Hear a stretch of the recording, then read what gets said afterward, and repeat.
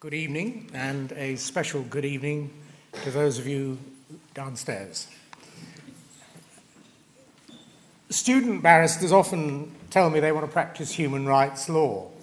When asked what's that, they have some idea that it's a right that is regardless of race, nationality, culture, background, but they're pretty unsure of detail. And so are we all. I found a short film by an American action group that rather made the same point. Human rights is, geez, that's a good question. Human rights.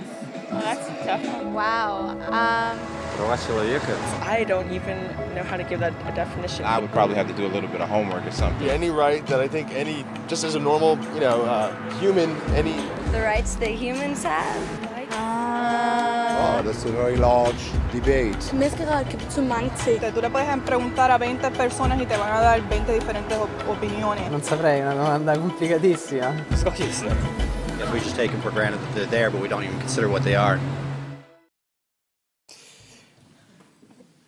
Should I have been downhearted at my students' easy, if under-informed enthusiasm for the fashionable legal practice of human rights? Probably not. Their answers showed at least two things. One, that they had a feeling that there was something that was attached to the human that was his right, and the second thing is they'd like to work in that practice rather than in one that simply dealt with the passage of money from pocket to pocket. So quite a happy result, I felt. But before we part from the film, here's a second very short extract that shows there can be rather more serious concern. If people have the right to food and shelter, why are 16,000 children dying of starvation every day? 1 every 5 seconds. If people have freedom of speech, why are thousands in prison for speaking their minds? If people have the right to education, why are over 1 billion adults unable to read? If slavery has truly been abolished, why are 27 million people still enslaved today? More than twice as many as in 1800. The fact is, when it was signed, the Universal Declaration of Human Rights did not have the force of law. It was optional. And despite many more documents, conventions, treaties, and laws, it's still little more than words on a page. We'll come back to that conclusion perhaps a little later.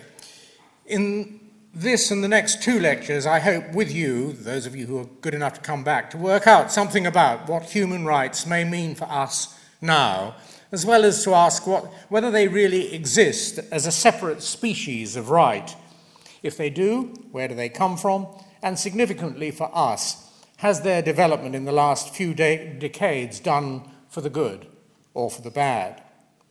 The discussion can hardly have come at a better time, fortuitous though that is, in light of the fact that there are some politicians and their electors who would seem to like to have no more to do with some forms or formulations of human rights, believing them to be worthy of as much regard as our health and safety regulations and other un-English things coming from a small continent cut off from the mainland of Britain.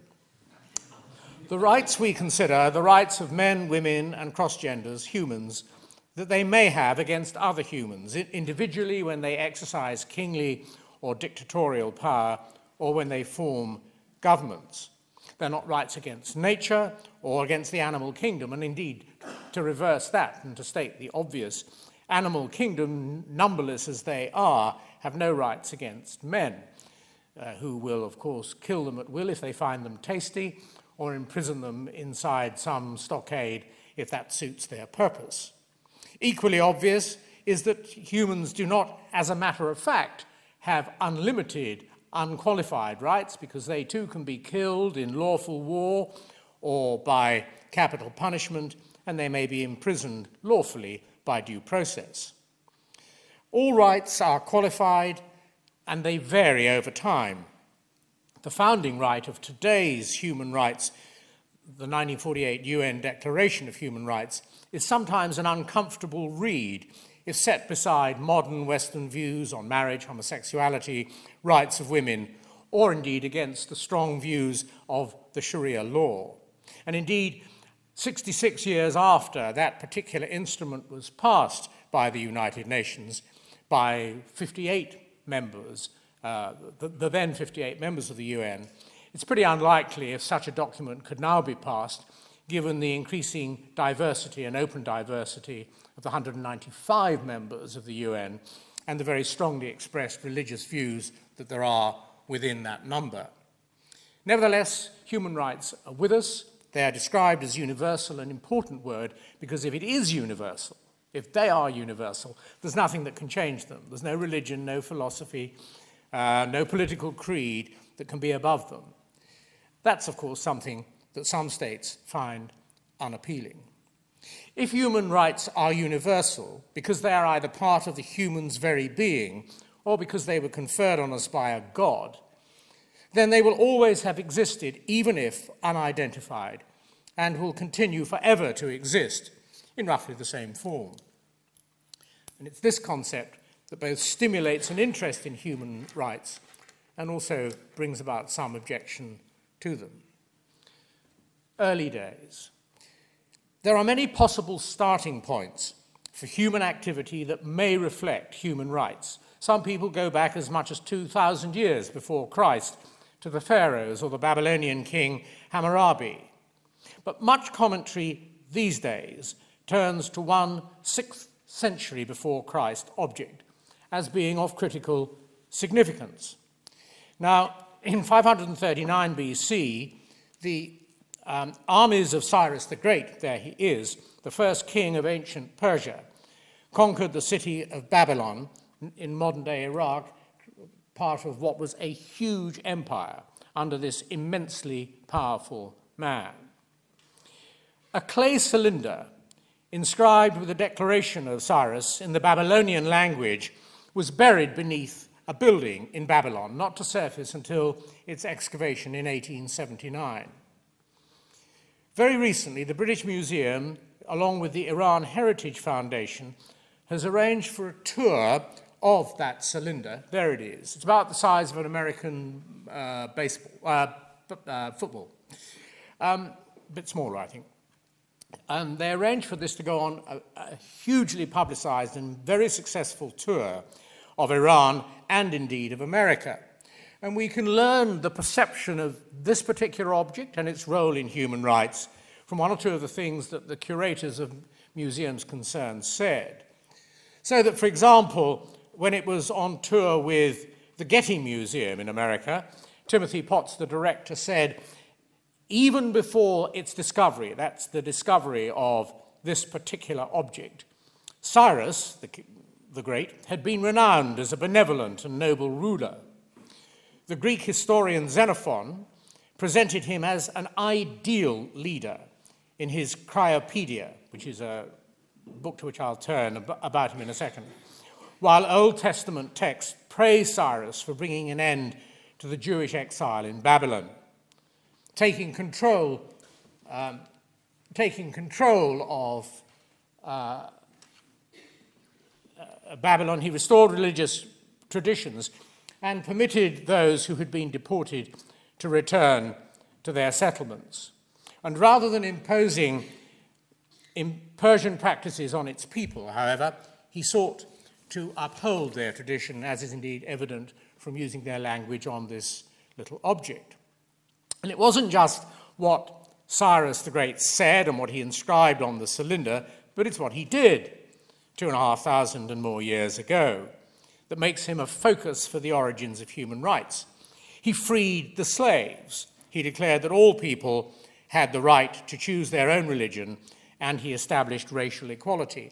We can actually see, there's a version of the translation that I think accompanies the document, the thing itself when it's on display in the British Museum. But what's actually written on the cylinder includes the following, and it's quite powerful. I announce that I will respect the traditions, customs, and religions of the nations of my empire. I'll never let any of my governors and subordinates look down on or insult them until I am alive. From now on, till God grants me the kingdom of favor, I will impose my monarchy on no nation. Each is free to accept it.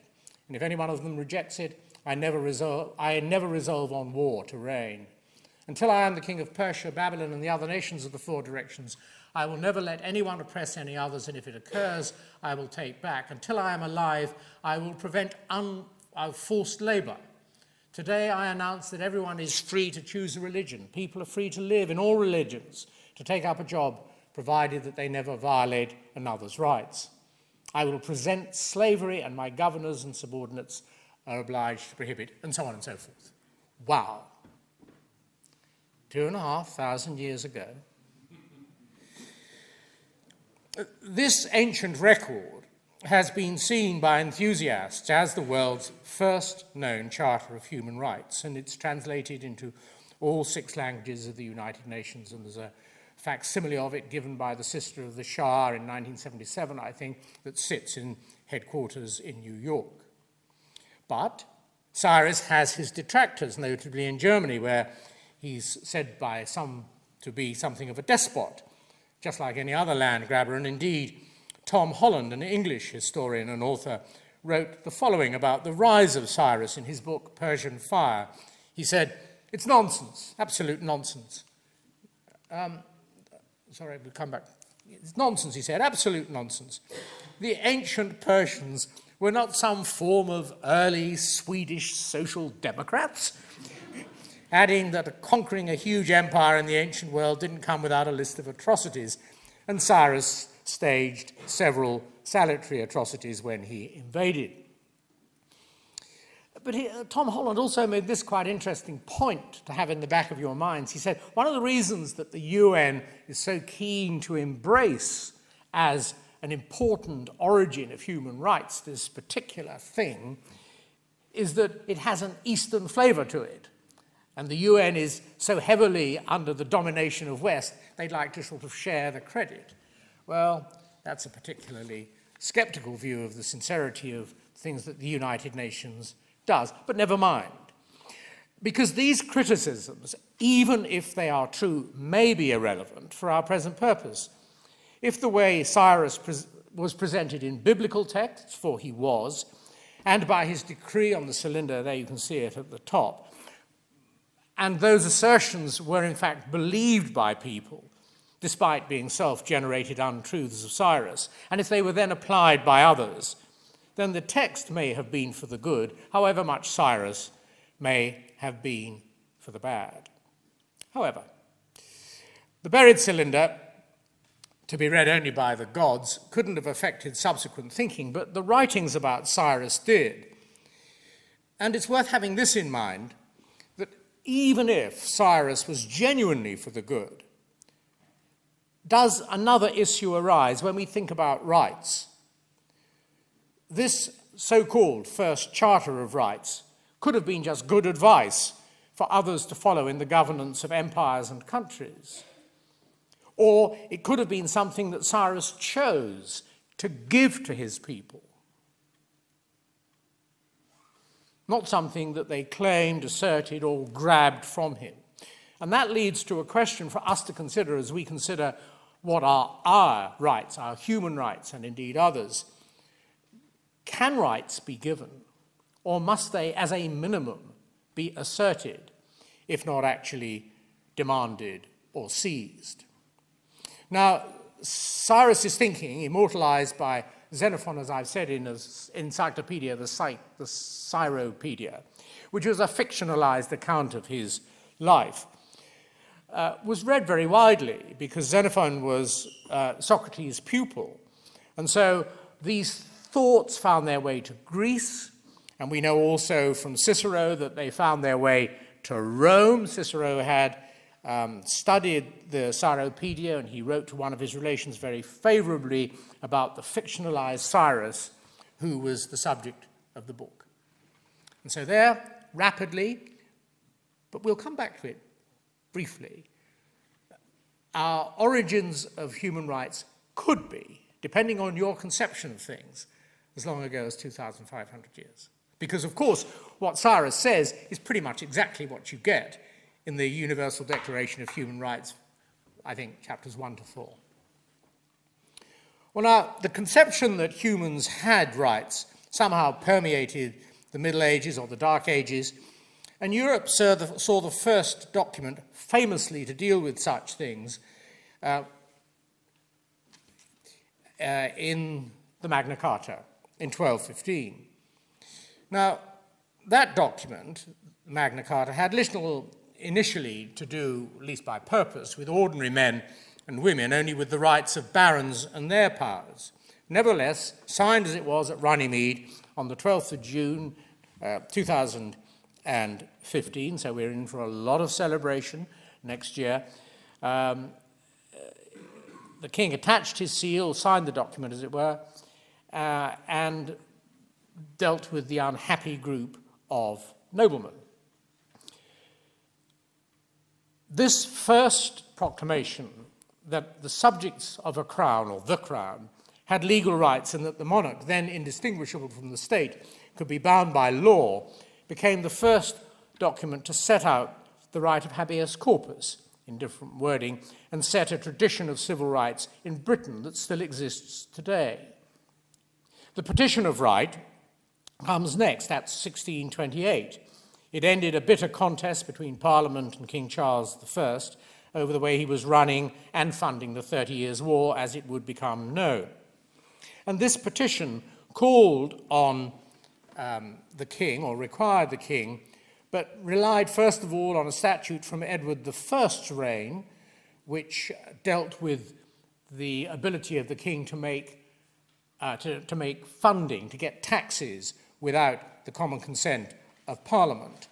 It also, the document of 1628, looked back to Magna Carta itself, and it landed up, there's Magna Carta, we needn't trouble with that, the Petition of Right of 1628 landed up with the Parliament saying to the king, "They do therefore humbly pray your most excellent majesty, that no man hereafter be compelled to make or yield any gift, loan, benevolence, tax, or such like charge, without common consent by act of Parliament, and that none be called to make answer, or to take such oath, or to give attendance, or be confined, or otherwise molested in any way, manner, as is before mentioned, be imprisoned or detained."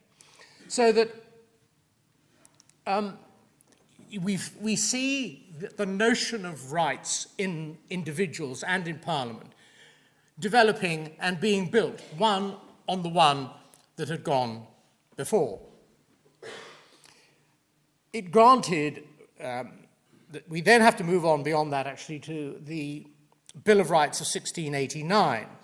This followed the execution of Charles I, the short reign of James, his departure, and the arrival of William of Orange, whose arrival was conditioned by or upon the Bill of Rights of 1689.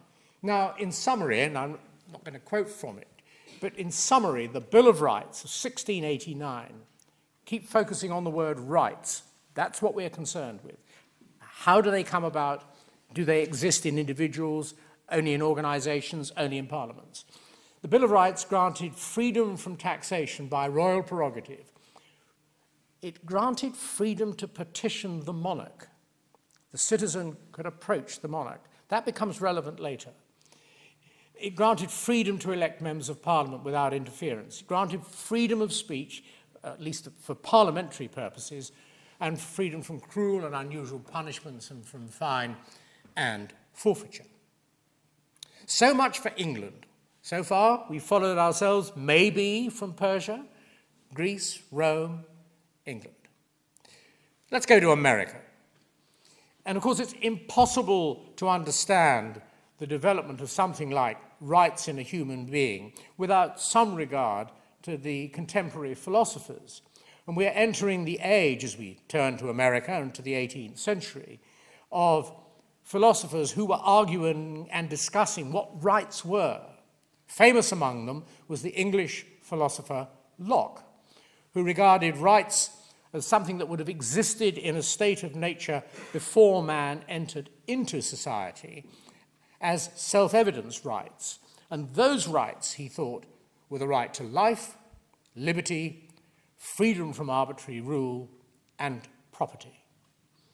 Now, Locke's ideas, and there are many other philosophers of the same period who held contrary views or similar views, but Locke's ideas and those of the other philosophers lived beyond Locke's death in 1704. And so that when we come to the unanimous Declaration of Independence in America by the 13 states, what do we find is being asserted? Hostile to England. This is not an English development. Well, we find that in the Declaration of Independence, they said this: in the course of human events, when in the course of human events, it becomes necessary for one people to dissolve the political bands which have connected them with another and to assume among the powers of the earth the separate and equal station to which the laws of nature and nature's gods entitle them, a decent respect to the opinions of mankind. They premised it then, this is part of the preamble, on the idea of the laws of nature, nature's God entitling them. But they then went on to say this: we hold these truths, famously, these truths to be self-evident, that all men are created equal and they are endowed by their Creator with certain unalienable rights, that among these are life, liberty, and the pursuit of happiness. And then it goes on a little bit, but the concept of rights to things is now central to the development of what is the greatest country, not the greatest power on earth. I express no qualitative view, one way or the other. But the greatest power on earth is founded on the concept of rights by which they are prepared to withdraw from the country that had commanded them. Remember what I said at the beginning: are rights things you can give, or do you actually have to take them? Well, they took these rights, and in taking them, they took their country with them. Now, this particular document mustn't let us get overexcited, overcarried away with the idea that it's all good, because in the second part of the document, they set out their complaints about the king and what a rotter he was.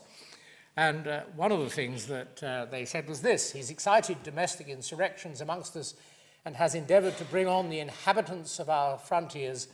Read what follows: the merciless Indian savages, whose known rule of warfare is an undistinguished destruction of all ages. We have to bear in mind that at the same time as these people were advancing what might be thought very modern rights, they were living with a philosophy with a practice which we now know could have been described as genocide. For what they were doing to the Native Americans, they would now be called, not by the term that's used here, is pretty well non-controversially described in those terms. So to be on the good side of claiming a right doesn't mean to say your entire philosophy is to the good. Well, we move back, I think, briefly to Persia. Why? Well, actually, we stay in America. But it's important enough to have in mind that Thomas Jefferson, Benjamin Franklin, and other founding fathers read ancient historical works in Latin and in Greek. And indeed, as Julian Raby, the director of the Freer and Sackler galleries, hosting that 2,500-year-old object, observed in his explanation of its significance for the American people, he said, well, in the 18th century, that model of religious tolerance, based on a state with diverse cultures, but no single dominant religion, became a model for the founding fathers. Now, why do I mention this at all in getting towards Europe? But it's going to take us a bit more time yet. Because it's important, if not essential, to understand that concepts of human rights are complex in their formation and international. They draw on whatever you can find that is valuable to the purpose. Do we want to have that in mind as we consider our possible withdrawal from the European Convention?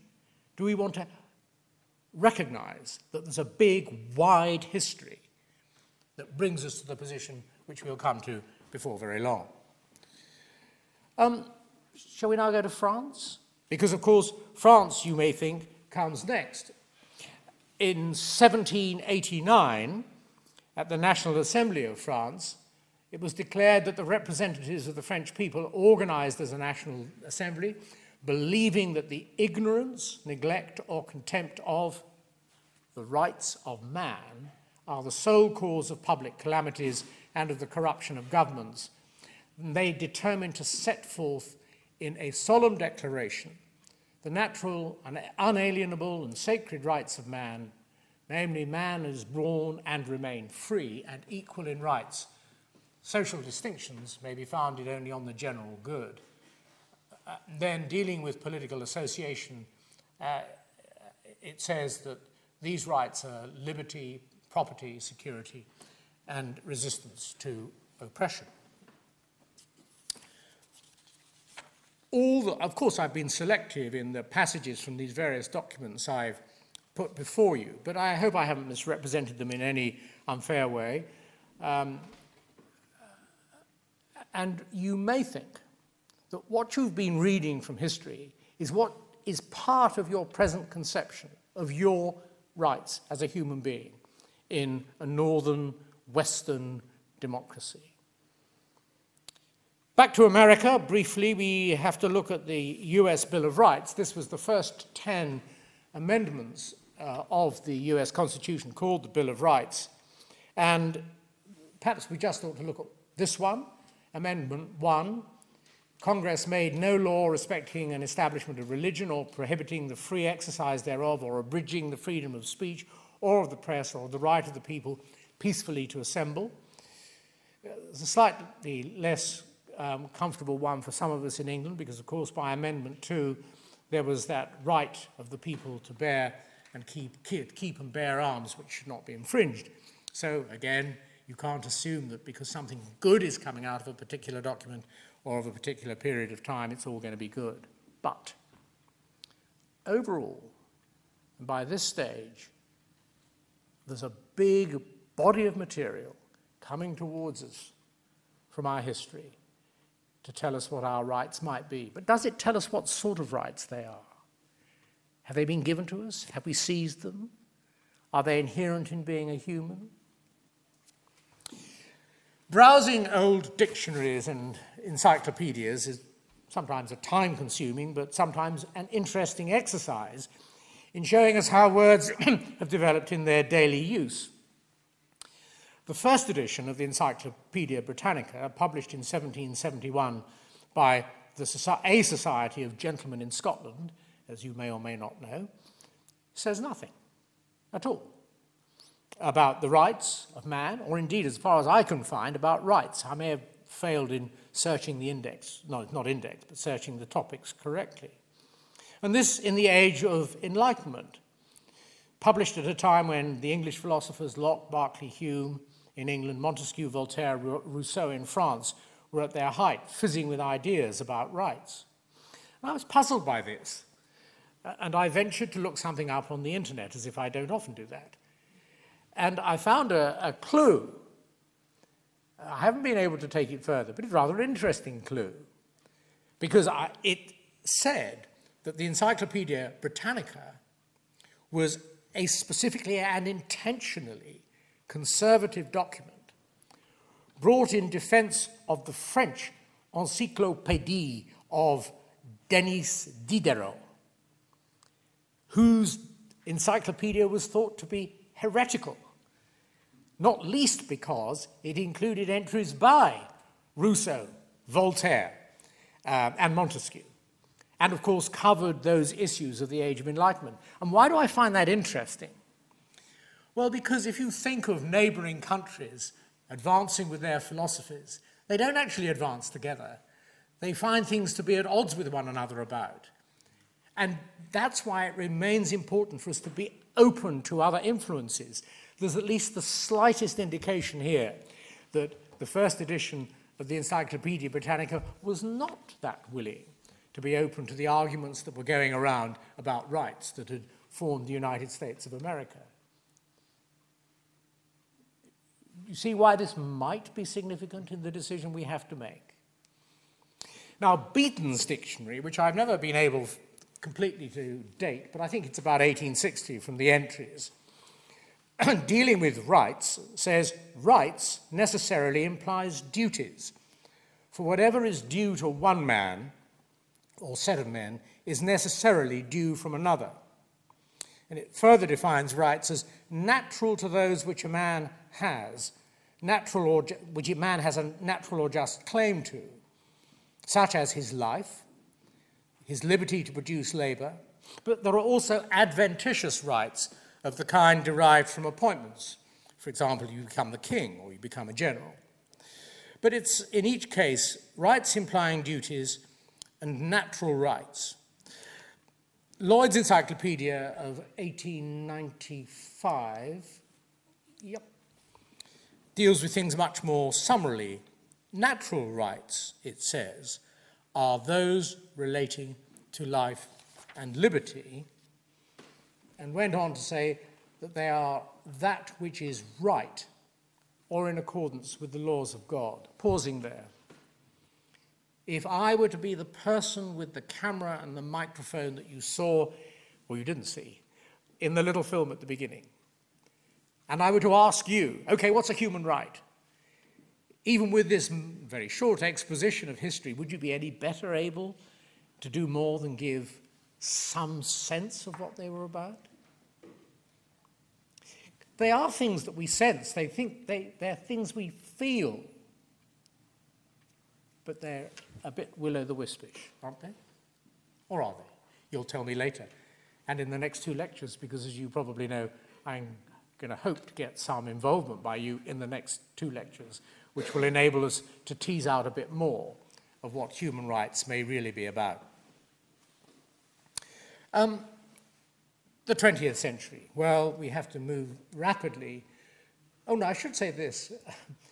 It was interesting to discover, given that the Declaration of Human Rights was made in 1948, that the first of two shorter Oxford dictionaries that I looked at, which are the quite big ones but not the biggest, had absolutely no entry of any kind in relation to human rights. That was one I think was in 1968. So 20 years after the Declaration of Rights, not covered in a dictionary, not thought of as ordinary parlance. By the time you get to 2007, it's got about the most succinct definition of human rights that you can have. Held to be justifiably claimed by any person.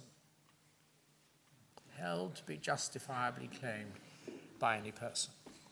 Well, it's the 20th century which we must focus on, and this Declaration of Human Rights that came in 1948 followed the formation of the United Nations, first of all, who then set up a commission to deal with the issue of human rights.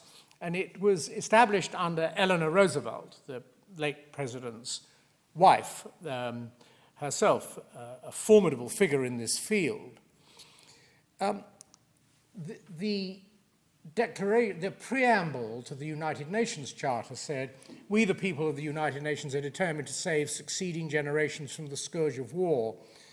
Now, when we have the Declaration of Human Rights following so quickly after the original formation of the United Nations, it's sure that they had in mind the second extract from the film, that human rights are more than just things you give. They're there to stop these terrible things happening again, even though, as that little extract from the film showed, it doesn't always work or rarely works. Well, when we come to the Declaration of Human Rights itself, it said, amongst other things, this: disregard and contempt for human rights have resulted in barbarous acts which have outraged the conscience of mankind, and the advent of a world in which human beings shall enjoy freedom of speech and freedom from fear and want has been proclaimed as the highest aspiration of all people. All human beings are born free and equal in dignity and rights. So an extremely important document. that focuses on rights as part of a much broader overall international policy. What can we say about the Declaration of Human Rights? The first thing is it wasn't a treaty.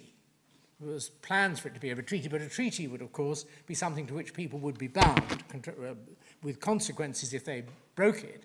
But they could also withdraw from it. The declaration, possible of all 58 members at the time, I think some abstained, is something that remains a universal declaration. It's quite hard to unmake it.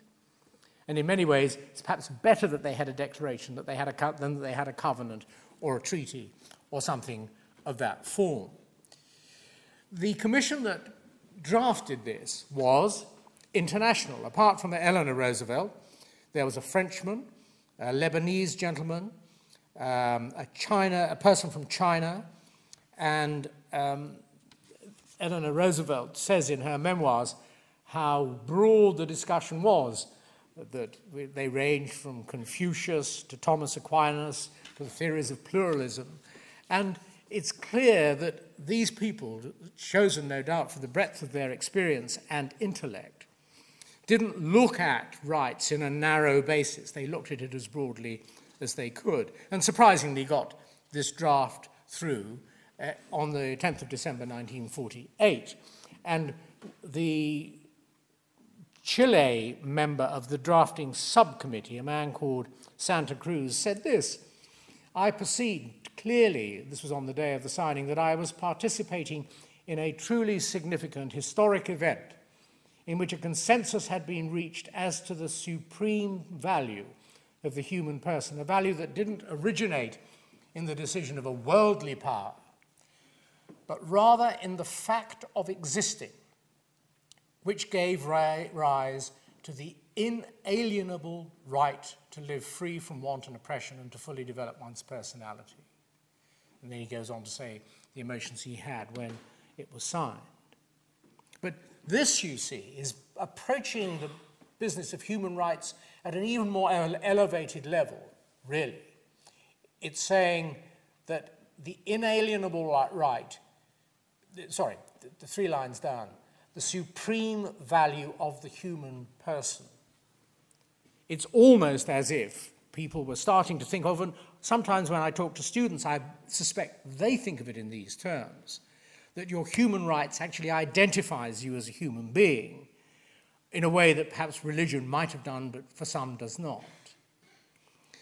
So we won't spend too much time with the details of the declaration, because it won't come as any particular surprise to you to know now, having seen all the other documents, which may be part of the lineage of this document, that all humans are being born free, everyone is entitled to the rights and freedoms set forth, regardless of sex, language, religion, political or other opinion. Everyone has the right to life, liberty, and security. No one shall be held in slavery, no torture. So that it's in line with all the documents that have gone before. We don't need that. Right. Article 25, I'm not going to trouble with Article 25, because I'm going to come back later to Article 22. So don't bother to read it. No, sorry, you have an inalienable right, if I might say, to read whatever you like. It came with you at birth, but don't bother. The Declaration of Human Rights has inspired 80 or so international human rights treaties and declarations, and a great number of regional human rights conventions, and has been instrumental in the constitutions of many developed and developing countries. And so it is, finally, that we come to Europe. Initially, after the Second World War, the idea of the development of Europe lay with an unofficial body, the European movement, that pressed for European unity. And very soon after the war, it set about drafting a human rights convention. Now, these days, a great deal is made of the fact, in the party politics side of all this, that one of the prime movers of this convention, Human Rights Convention, was a man called Sir David Maxwell Fyfe, later Viscount Kilmuir, head of the chambers where I was for a time, and indeed where I was head of chambers for a time, and a very odd champion of human rights indeed. Famously, he did not encourage the monarch to reprieve people sentenced to death.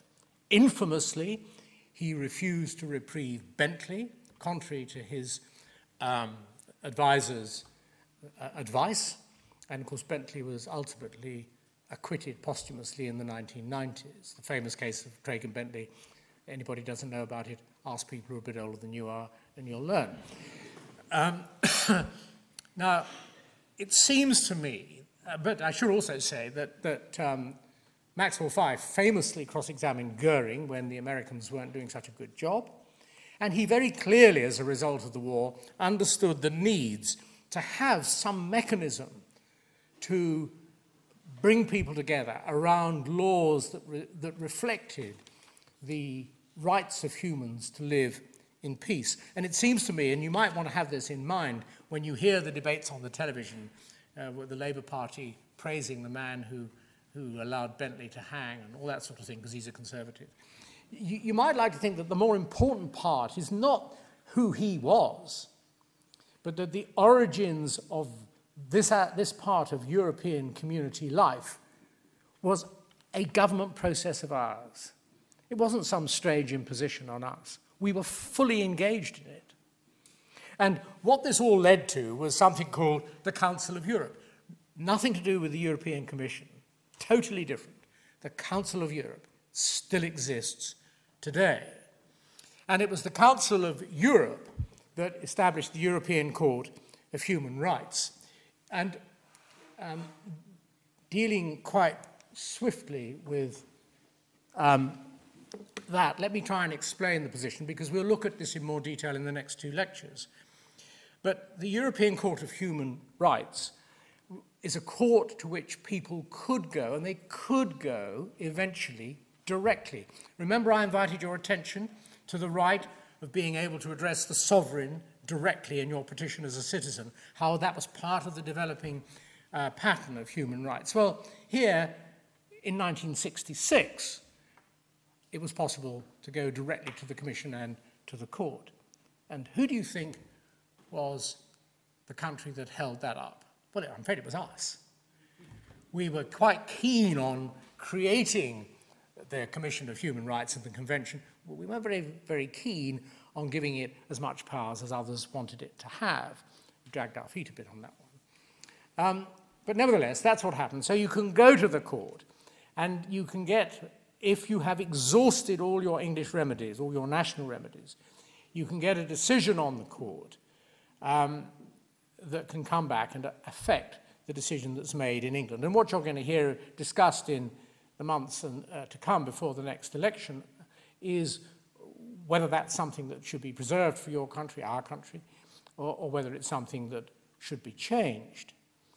And there are, I think, a couple of approaches to this as a problem that I'd like to draw to your attention. First of all, and I've mentioned him before in a previous lecture. No, I tell you what, I'll stop you reading that so that I'll make you listen to me. John Laws is a sitting member of the Court of Appeal, an extremely intelligent, vastly experienced, and very well-read classical scholar. And in the debate about how much power Europe should have in the business of law coming back to England, he says, don't worry too much. He says, England has always been something of a magpie. It's picked up bits and pieces from here, there, and everywhere else. He calls it the Catholicity of the English law. And he says what happens is you gather it in and you use it and the law changes, and you shouldn't be frightened about it. And he says, and in any event, the Parliament, the European Court, can't actually force us to change our laws. Our laws are still sovereign. The Convention of Human Rights, which is the subject of so much discussion, the Convention, yes, we have to accept as a matter of government and parliamentary decision over the years, But in fact, when the law comes back to us, we can embrace it, we can engage with it, but we don't have to actually take it into account. And that's a very encouraging approach to take, especially if it's an accurate one, as it's likely to be coming from him. Now I'll let you read. His writing is worth reading. On the handout, I've given you the reference. Read the lecture if you're interested, his lecture in full. It's an easy and an enjoyable read, even if you're not a lawyer. But this is how he ended his lecture.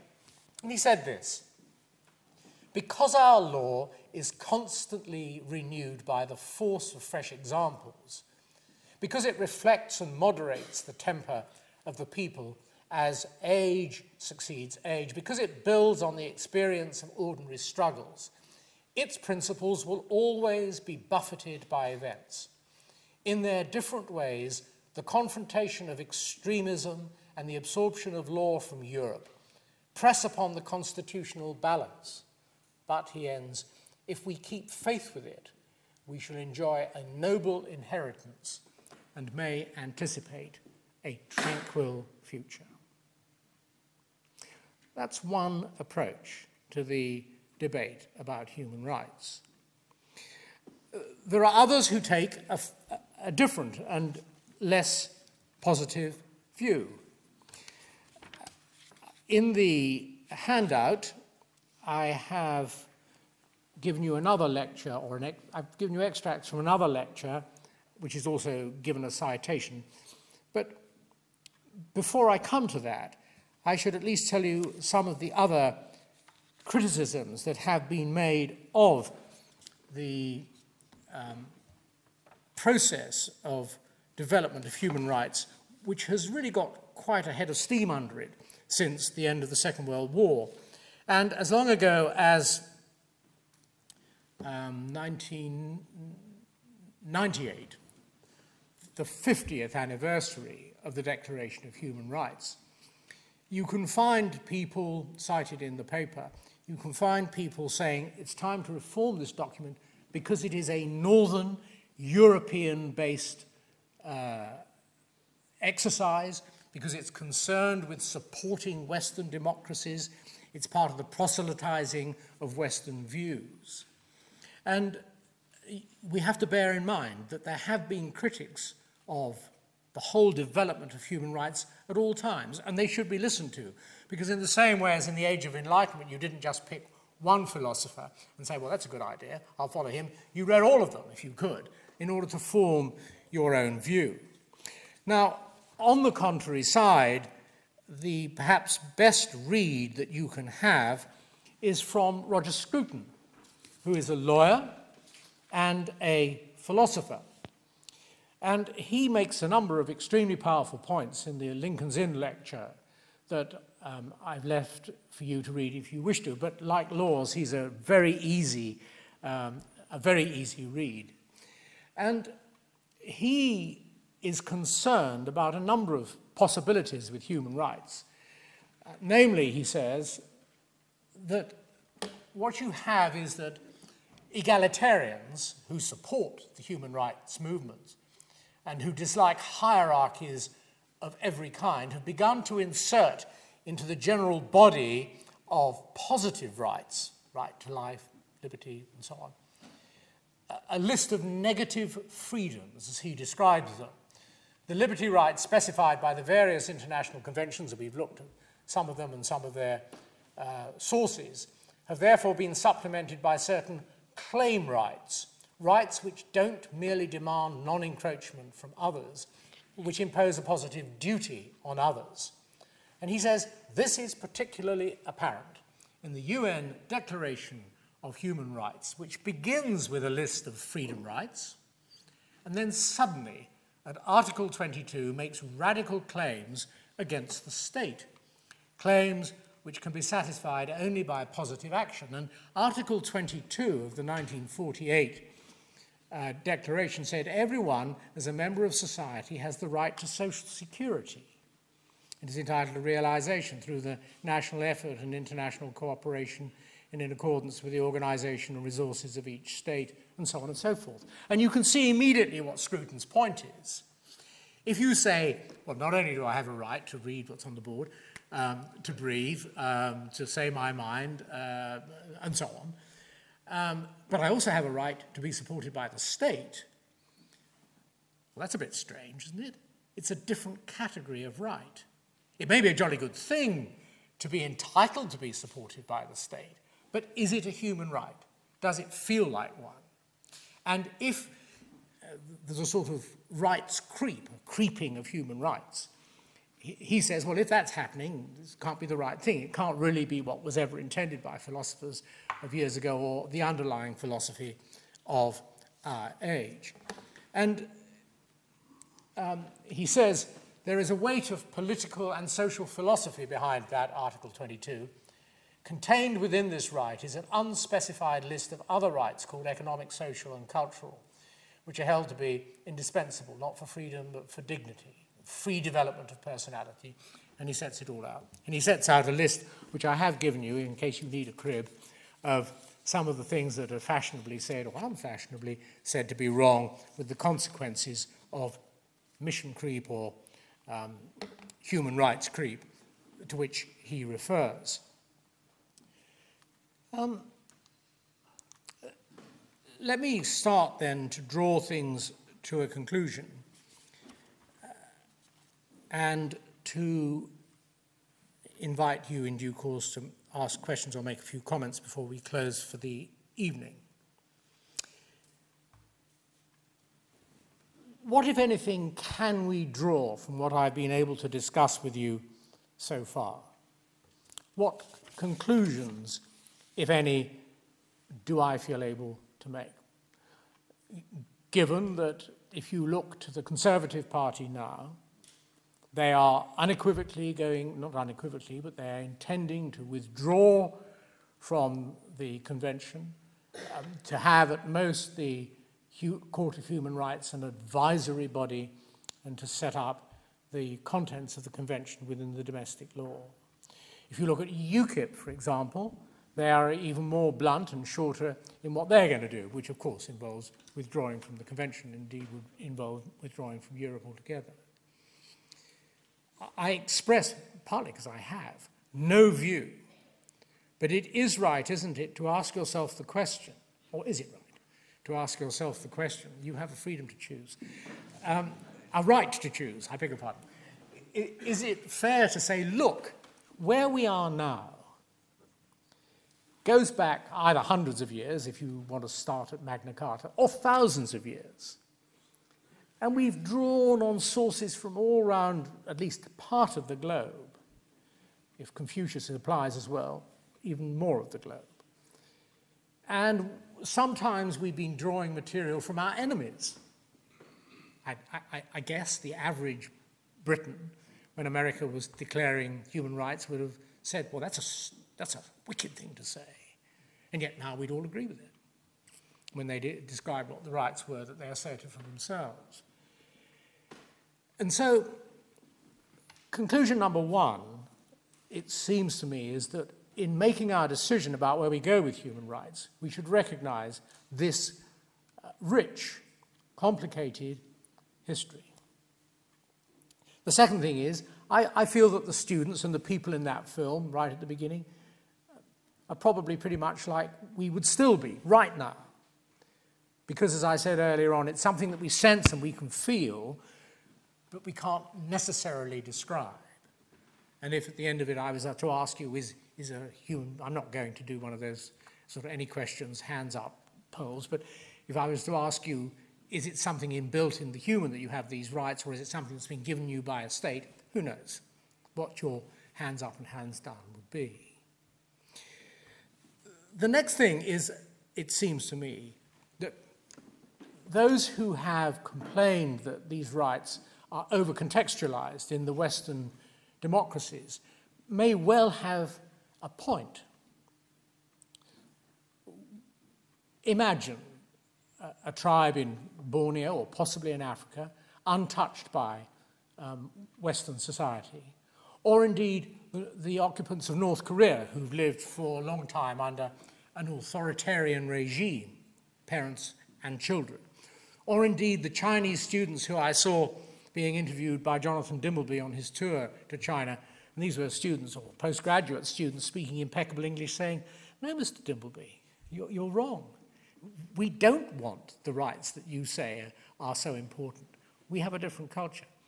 Now, do we have to take note of the fact that there may be cultures who would simply say, "No, thanks very much. Those are not things we want." And if they say that, or they might say that, what does that say about the true nature of a human right? Well, you could answer that with a yes, but. Yes, you might be right, but in fact, many of the developments you've pointed to, not necessarily Cyrus, because he may have given the benefits to his people, but the Americans and the French, they were taking things. They were people previously under control that was not democratic, and they chose to seize these rights for themselves. So you could say, well, it looks as though some of these rights are in any event inbuilt in us as things we desire. But you can't really go much further than that, I would have thought.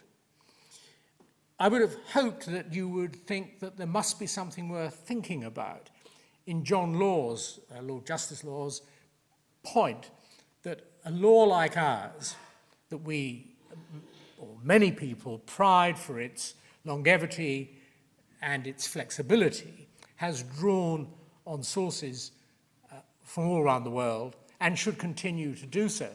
And that, by implication, although of course he expresses no political view or implies any, and that it would be unwise, having got a body that's providing answers to questions of human rights, simply to abandon it or effectively abandon it. Even if it's not bringing in quite the results you want at the moment, might it not be better to stay with it in order to work it through, because then you have the benefit of a broader input to your own knowledge. And then, as to Roger Scruton, on the other hand, is there not a pretty strong argument that he makes that once you start talking of rights that beyond the right to life, the right to freedom, that you really do run the risk of muddying yet further our understanding of what a human right is and diluting what it is. But those questions, and none of them, answer the question. Sorry, those observations, and none of them, answer the question. But in the next couple of events, if you'll join me, I hope that we may be able to look at what you may regard as the bad sides of human rights in the next lecture, and if you tell me what you think they are, I'll select some or all of them, and I'll do what I can to research them between now and then so that I can present some analysis of the things that are concerning you.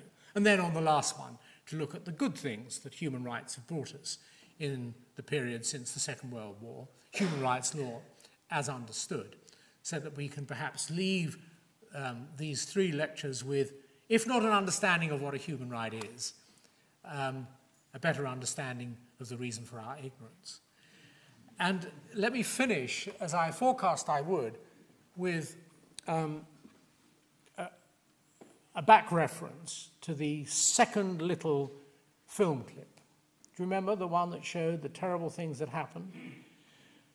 Well, human rights are not just intellectual constructs. They are said to be things that people have and that should be fought for. And there are all these bodies, the United Nations and the United Nations Human Rights Council and the United Nations Human Rights Commissioner, who have functions plentiful to do in relation to the state of the world. And so coming back from the academic, if it is, or the theoretical, if it is, this is what the outgoing Human Rights Commissioner, Navi Pillay, said this very year about the present position. This is the Human Rights Commissioner leaving office. She said,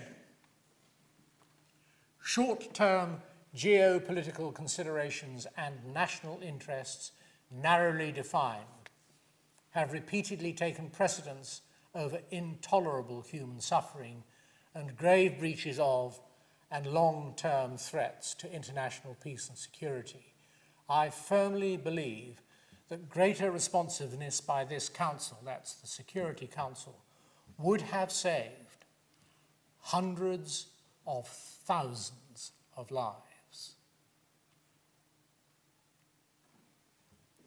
An extraordinary and, I suppose, brave thing for somebody in that position to have said, and focusing our minds as we look at what lies ahead on the need to get the identification of human rights right, and then to recognize that doing nothing about it is wrong.